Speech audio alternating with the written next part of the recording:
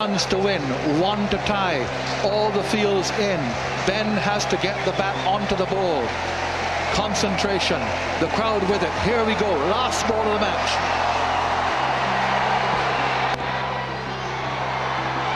It's a tie, it's a tie, it's another tie. So we do have the one over eliminator. I like the super over, sounds good. No, give me the drama of a bowl-off any day. Love them.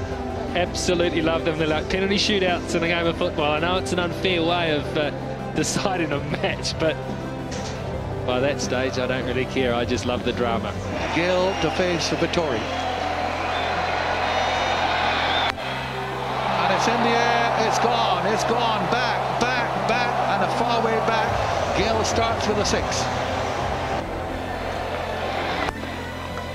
Gayle again, down the ground, just one this time. They'll think of a second. Yes, Marshall says come along for it. He's there, no! Great gather from Vittori, and he gets it there. It's a comfortable decision. There he goes. That's another 6 from Chris Gayle, a big one, straight down the ground. The gamble pays off.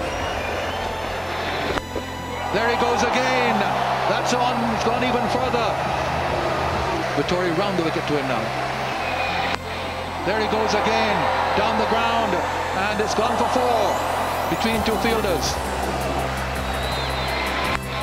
There goes Gayle again.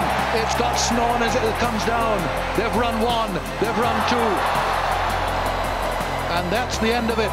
Chris Gayle from the eliminator over has cracked 25 all by himself.